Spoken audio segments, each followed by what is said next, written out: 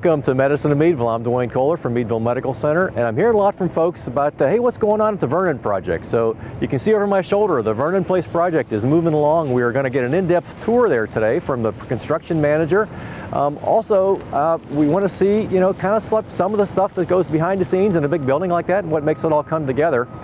Before we get to that, Mike Carr from Crawford County Sports Medicine and Meadville Physical Therapy, Meadville Medical Center's Physical Therapy Department, going to show us some new technology. One of the things that's going to be moving in here, and I think I'm going to get a chance to try out something that's pretty interesting. So stay tuned. We've got a lot going on today. Stay tuned. Stay with us.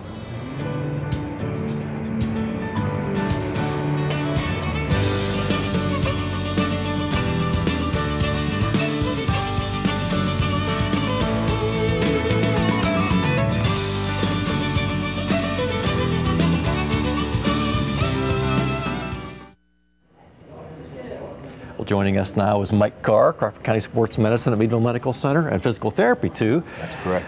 We got something really neat here, and I learned about this a little while ago. Mike, tell us what this is, and when it might be helpful to somebody. This is called an anti-gravity treadmill. It is brought to us by a company called Ultra-G, and essentially what we're able to do is put individuals that have decreased weight bearing limitations or difficulty with walking or running, and we're able to get them into this machine, and essentially when we raise this up, we're able to inflate kind of a bubble around the individual, which then can help us decrease the amount of weight-bearing forces that they have on their body. So that pressure, that bubble's got it. So we got me in one of the setups here to make that work, but that pressure's going to kind of like take my weight off. Correct. So if I'm recovering from a hip thing, maybe foot thing, a knee thing, ankle thing, I mean, a lot of things that might be beneficial to still get me moving, but not having all the pressure of my normal weight at the site. Okay. Yep. So what we're trying to, we can actually take you down to 20% of your weight.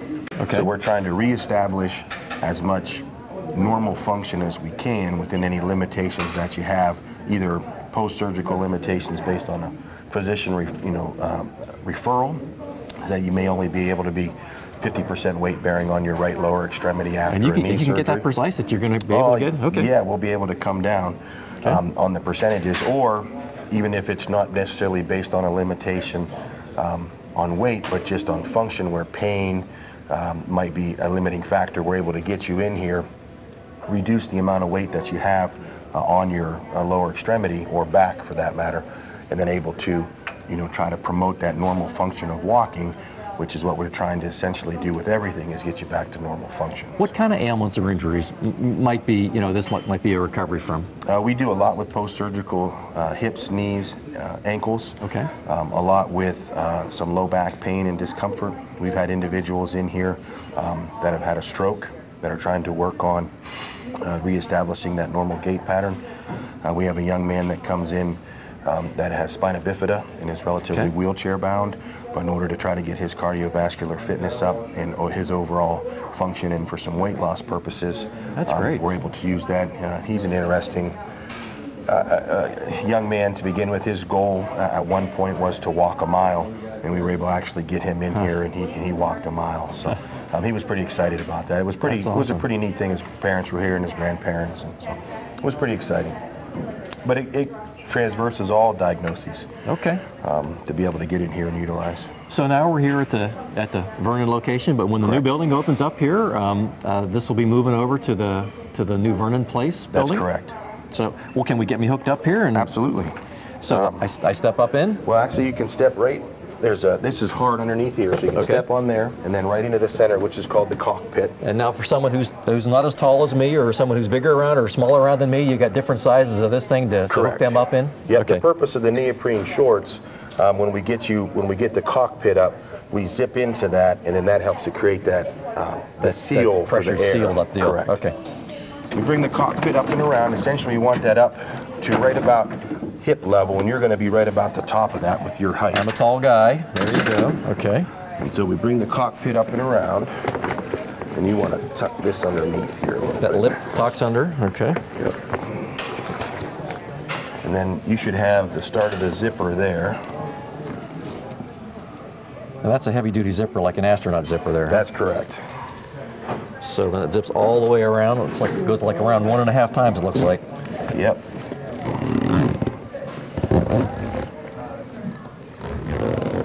So that thing's grabbing me kind of around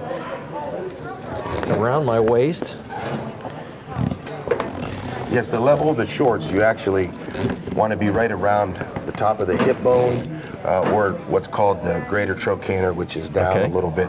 Okay. Your shorts might actually be a little big because we had those over your dress pants and whatnot as well. But essentially you want a pretty tight seal so that you have an airtight seal underneath. So once the shorts are in place, we hit the start button. It's going to fill with air. As it fills with air, it's going to feel like it wants to push you up. So you want to make sure you keep your feet flat so we don't get an abnormal reading. And once it does that, it'll establish a weight for you. But the other nice thing about it is the machine doesn't show the weight. So for somebody that would be concerned about it showing what your weight might be, it does not do that. So it's going to calibrate. So I'm seeing on this little video screen here now a view from the front. So there's a little camera down in there. That's correct. Okay. We have 3 cameras that surround the machine. There's one in the front, one on the side. Now move one to the back here. And that provides us a visual ability to educate the patient. They're able to see their own stepping mechanisms as well as we're able to see how they are functioning so that we can educate them on how to do things. You might feel that air kind of feels like it's going to lift me, yeah. Correct. So I'm trying to keep myself on the ground now? Yeah, that's correct. Okay.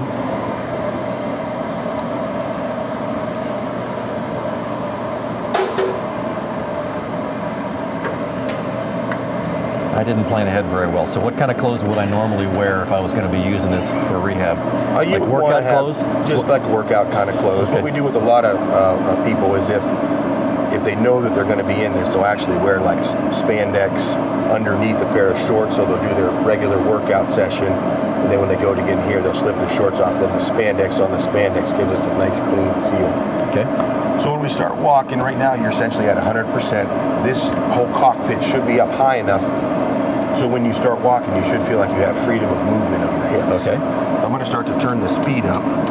Now you work out typically, correct? I mean, I do. A normal walking speed, somewhere around 2.8, 3.0 is a nice warm-up.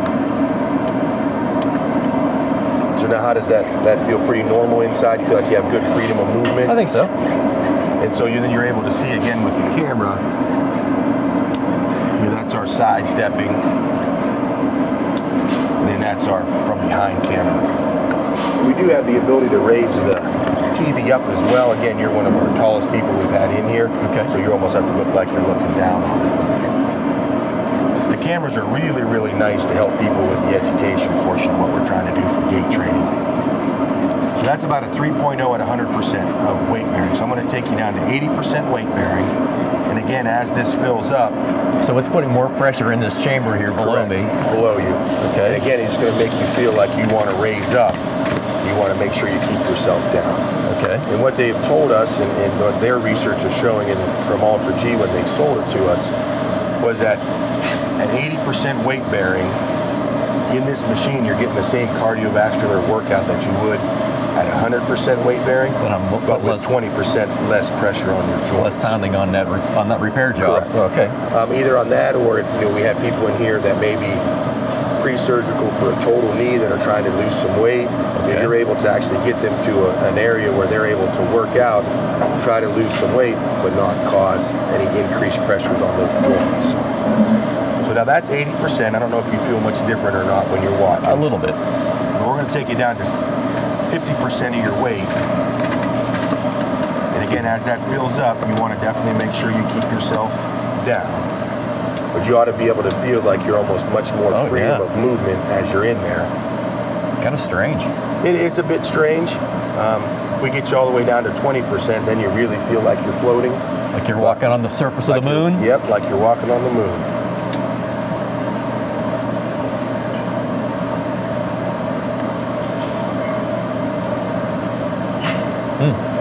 Interesting. Yep, so you can feel how that's decreased pressure on your joints. So with a post-surgical person, with someone that's in pain, then we really are trying to reestablish that motion, reestablish that strength to help with the gait pattern, be able to visualize what it is that you're doing so that if for some reason, say you're not extending your knee all the way straight to hit your heel when you're stepping, you'll be able to see that on our middle camera, you'd be able to see that you're not, so we can help to correct you. Okay. Say, hey, hit that heel while you're stepping. That'll take away your limp while you're walking. Then when you start to walk on land, it'll help to take care of your limp. And you can also run in here. You know, I'm going to take you down a little bit more weight so you can see what that feels like. But you're able to get individuals up and running at 50% of their weight to get them. They might not be able to do that for a long time at 100%, just out on the sidewalk. Okay. And also you get some of those athletes that we have that have the surgery and have not run for 4 months. They've got quite a bit of apprehension.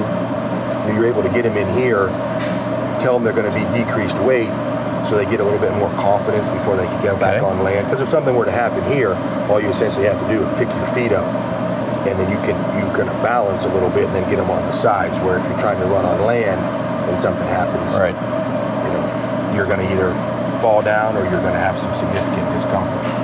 I'll lower your weight again a little bit so you can kind of see what that feels like.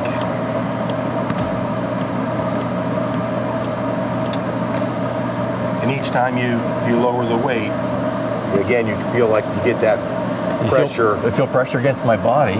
Yep. But it's like my feet are feel like they're barely touching the ground here. Correct. So we can go down as low as 20%. So a couple other really nice features of this also is it actually inclines just like a regular treadmill as well. Okay. And the belt will go backwards also. Oh, really? So if you really need to train somebody to walk, downhill, because they do a lot of that, then you're able to, you can put them in there, essentially put them in there backwards, raise it up, and walk downhill and train him that way. The same with walking uphill. I know my wife had a torn meniscus, and walking downhill really irritated that. Correct. Of all things, that puts a tremendous amount of pressure on your knee when you try to walk downhill. That joint, along with the quad, have to control that descent. Yeah. So you can get a lot of discomfort like that. So this is a machine that can help you to train in that way. Interesting. Do we have the traditional the traditional shorts that you put on that essentially just zip in the front?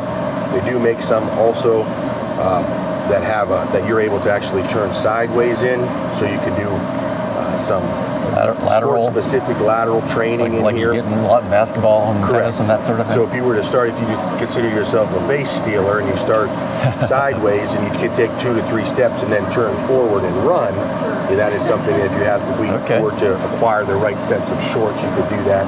And I think they're working on it. They may have just established a pair of shorts that you can go 360 degrees. Wow, interesting. Now at the 20%, you really feel like you're floating. Oh yeah. But if you were to take somebody that's been significantly deconditioned due to a major surgery, whether it's joint related or even heart, cardiovascular, potentially a cancer individual that has been down for a long time, and you're trying to reestablish even some cardiovascular fitness, you're able to get them in here, get them a workout, but not have so much pressure on their body and joints that they're worn out in 2 or 3 minutes. This way you're able to get maybe a 10 or 12 minute workout, get them some fitness, some cardiovascular, which is all going to then promote us back to being a normal function. Okay. That's a very interesting feeling. And I can raise the incline up, so you can see yourself starting to walk uphill. That'll raise up. Nope, I feel that a little bit. Yep, we didn't raise you up very high, but now you're walking uphill. And again, if you wanted to train somebody downhill, then we put them in backwards. Okay. And a lot of times for individuals that may be coming back from a stroke or something of that sort, you want to train everything. So to walk backwards, on here can be very functional. If you have somebody that has a significant hamstring issue, that kind of thing, you can get them to walk backwards as well. And it gives you all the displays. It goes time, distance. Right now we're on an incline, the number of calories, the pace. So it's just like a normal functioning treadmill in those regards as well. Okay.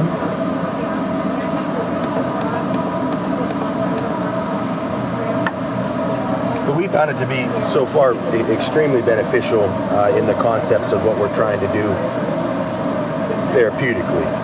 with those individuals that have had surgery, that are deconditioned, that need retraining with gait.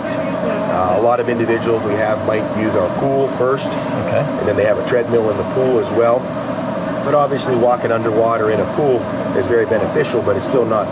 This gives us a stepping stone then onto land, which then allows us to transition that person from the pool to the anti-gravity, and then from the anti-gravity to land. The other thing you can do as well is you can use this for exercises at the decreased weight bearing without doing the treadmill portion. So if you have somebody that is having a tremendous amount of pain just trying to squat, you can get them in here, not run the treadmill, take them down to 50% of their weight, and then show them the proper squatting mechanism and techniques so that they're able to start to strengthen those muscles so there's less pressure on the joints and the muscles take over without causing them the pain in the joint. And now you'll really feel as we start to bring you back up in weight, you'll really start to probably feel that difference again. I'm not feeling it yet. Oh, there it goes. I can now a little bit. So if we bring you back to say 50% of your weight, you're going to feel like you've got some more weight on you again. I feel like my feet are a little bit more on the ground now. Correct. Yeah. You don't feel you have that same floating ability. And then as we continue to go back up,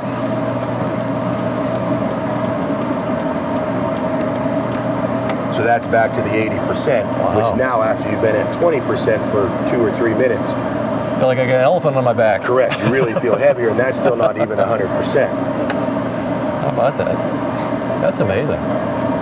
So it's been very beneficial, and for a lot of individuals, it really helps to instill that confidence. Sure. You bring them out of the pool, you're able to put them in here. For some people, they might come with a restriction of 50% weight bearing. Well, nobody really knows what 50% weight bearing is. Well, you can do it exactly here, right? You can do it exactly, sure. Correct. You have to, in previous time, you put your foot on the scale and you try to see what it's like. Or in here, you could put them at 50% and you know that that's what you're getting. How about that? And if we go back up to the 100%, then you're really going to feel just like you're walking normal again, but because you were down so low. It feels funny. Yep.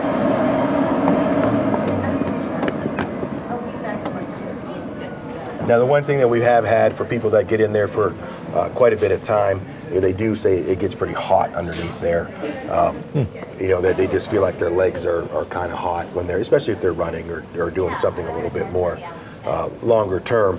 When they get out, they feel like they're, I have one patient that says it needs a butt fan in there to try to keep them cool. So, well, that's great. So then to get out, we just undo the cockpit. And if you want to go ahead and undo the zipper there.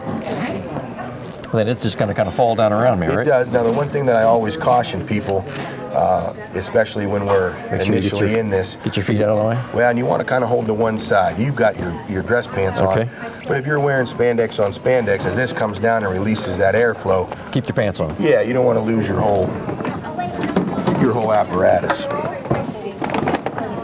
Then you can go ahead and turn and you can step right in that middle portion again.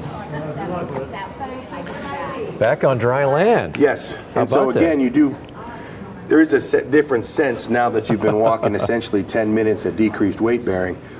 You get back onto land and it does have a little different feel to how you feel. So.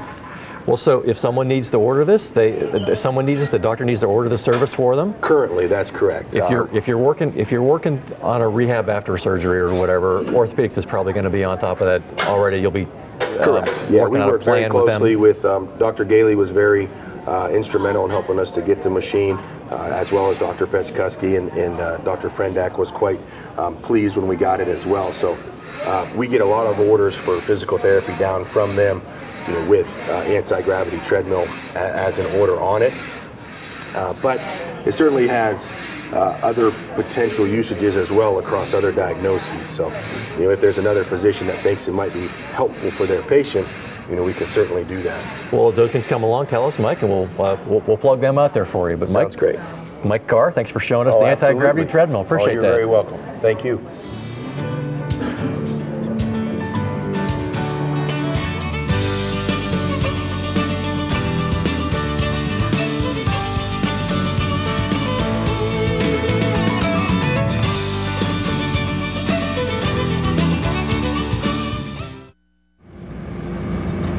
Joining us now is T.J. Halapin. Am I saying your name right? Correct. TJ? Good. Well, thanks for Macero. We appreciate you being with us today. And what's going on behind us here? It looks like some earth's moving. Some guys are working in a hole. That's always a good thing. Yeah, this is all of our power and telephone data coming into the building. So they're coming from a vault, and the ditch line runs into the building into a telephone electric room. And eventually we'll connect over to the power pole over So we're not going to see wires hanging overhead. That's everything's kind of a common thing now in a new construction. Well, yes, I guess that's both a safety thing and an aesthetic thing. You know? Absolutely.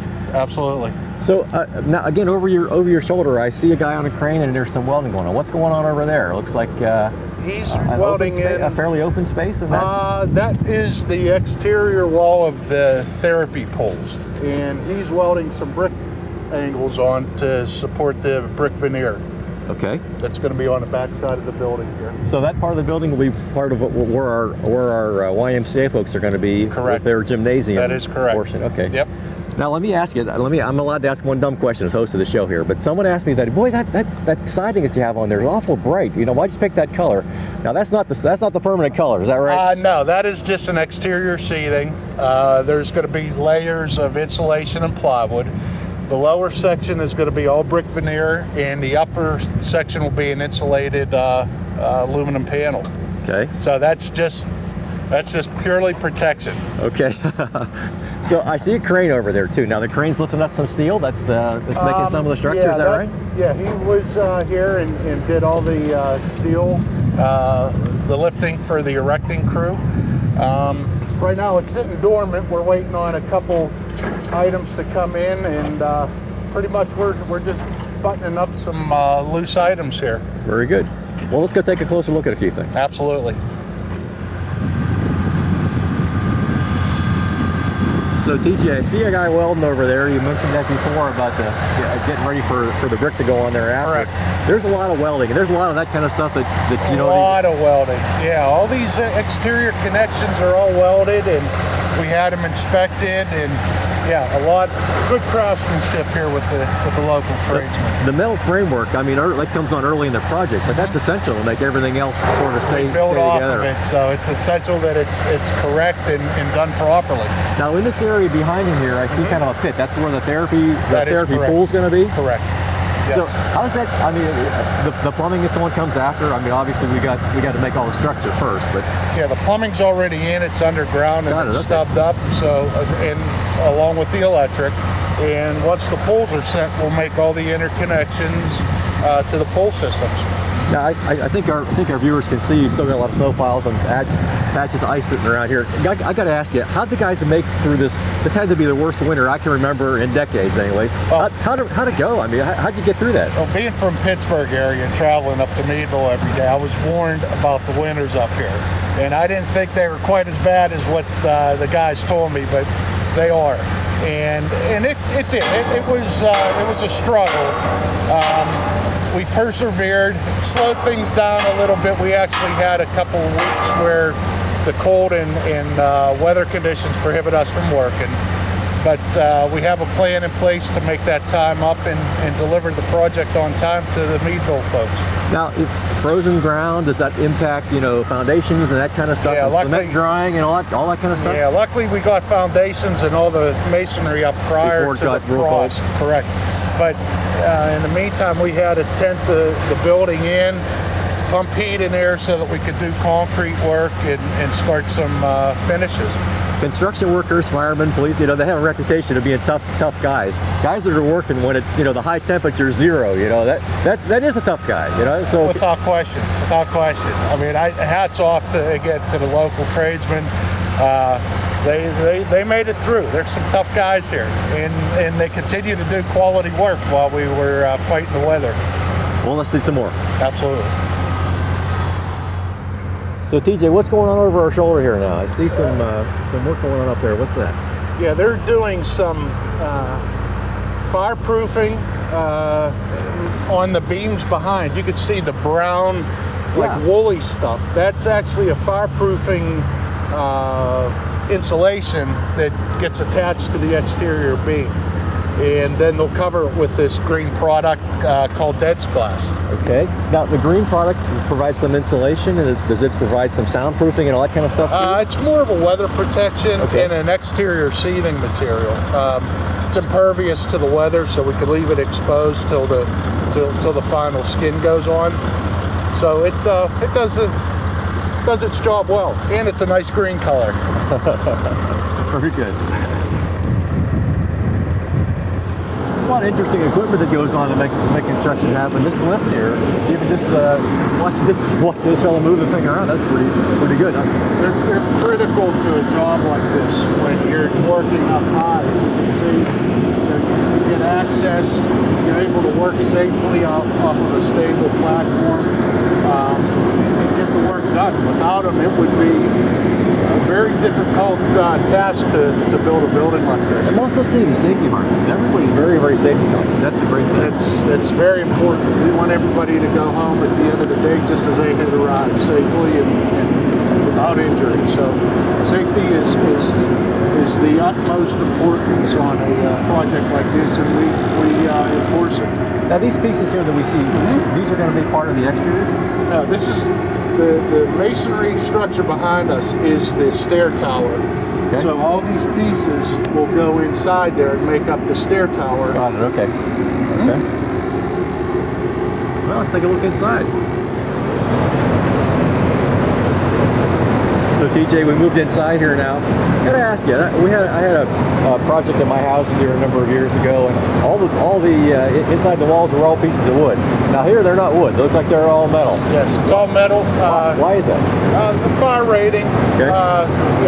There's nothing in this building that's combustible.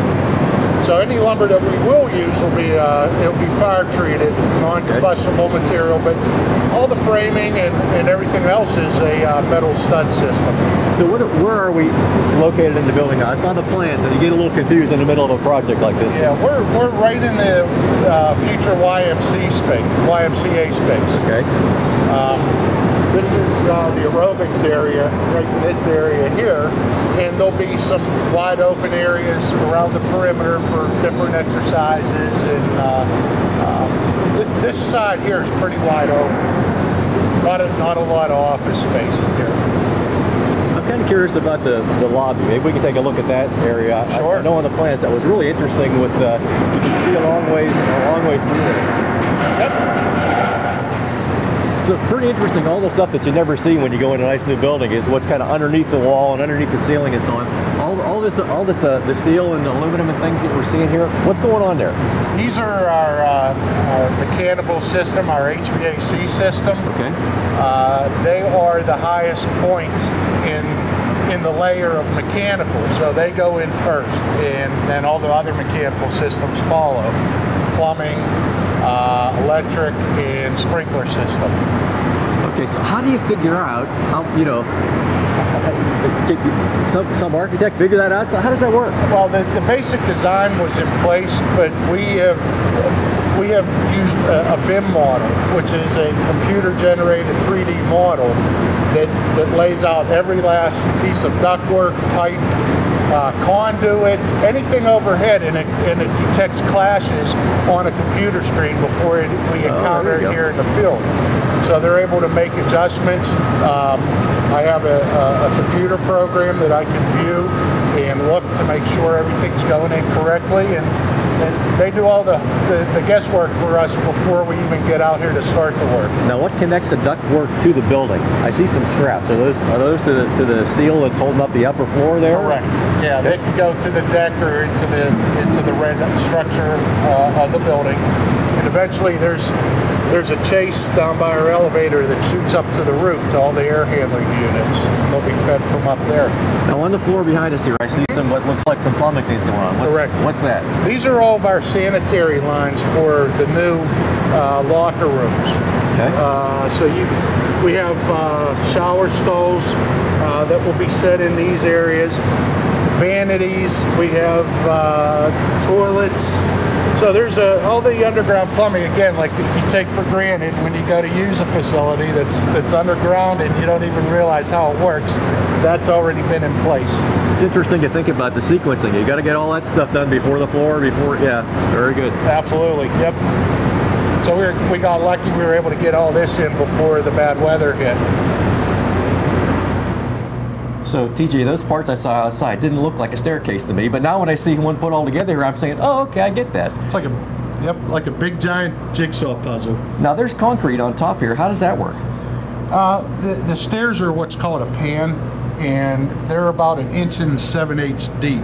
So then actually concrete goes on top of that. Correct. And then on this platform that we're standing on here, again, the concrete's only just... Well, it's a little thicker on the landings. Okay. Yes.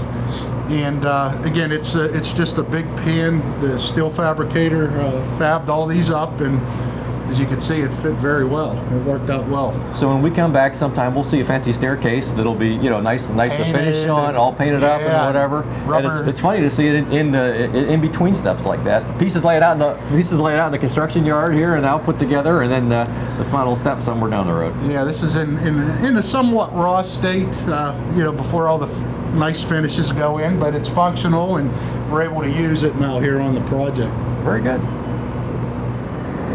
So TJ, downstairs we were seeing all the ductwork and things already, you know, moving along really well. So we're prior to that stage here, right? Here yes, in the upper level? That is correct. Just as we did down below, we are still working on the BIM modeling up here for all the mechanical systems. So it's not quite complete yet. We're close. And until that is complete, we just do not do any of the work. So this area is going to be the doctor's office part of the building for that the is correct. So so you know what eventually will be, I don't know, I think I heard 40 some offices. Yeah. Now it just looks like a big open space, and I can see on the floor you've got marked where the walls are going to be. And correct. It's to me it's fascinating to see this project, you know, at this early stage here, and how it's going to change. So right now we're on the east and the kind of the northeast part of the building. Correct. As this grows, we still have some more structure going up out back. Just the gymnasium, if you could see right behind the plastic. This is basically the extent of the building from front to back. And that last piece where we saw the steel going up outside, that's the final footprint of the building. Correct. Back. That is correct. Well, I appreciate the tour. I think one last thing we want to see that atrium that everybody can see from the road coming through. We'll take a look at that in a second, but appreciate the walk around the tour, and we'll be back. We want to catch up with you here several times through this project. Perfect. So we appreciate the talk. Thank you. That's making me a part of this. Hey TJ, I thought we were going to cut you loose a minute ago, but we got this bird's eye view here. This is great. So we're looking at the lobby. We're looking out at the main road out there. What's this room that we're standing in now? What's this going to be? This is our mechanical room that will house our boilers and chiller equipment. I think one thing that's impressive to folks is to see this curved roof and this very open atrium part of the building here. That's pretty unique in a building like this. Yes, it is. This is going to be sort of the signature view that you're going to see looking at here from the inside. That's correct. And all these openings around us will be infilled with large glass windows. Same with the front. It's windows and all the way up, so it's going to be a nice open area. Well, TJ, thanks for the tour today. We appreciate that very much. You having me a part of this. We'll come back. We want to see some steps as we're going along here. We appreciate that. I would love to show everybody some more views from here. Very good. Thank you.